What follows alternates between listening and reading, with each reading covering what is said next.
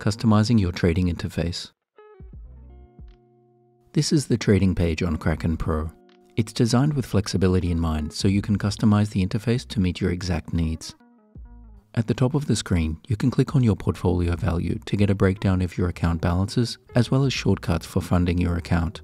Next to the portfolio balance, you can find the app switcher to jump between different Kraken products. You can click the help icon here to contact our team or learn more about Kraken. And here, if you prefer, you can switch to light mode. You can also click the drop-down menu here to select one of the many custom layouts, such as Kraken Terminal or Kraken Classic. You can restore the layout at any time by clicking Add New Layout. Then select from one of the default layouts, including building your own layout from scratch. Within the main dashboard of Kraken Pro, you'll find many panels.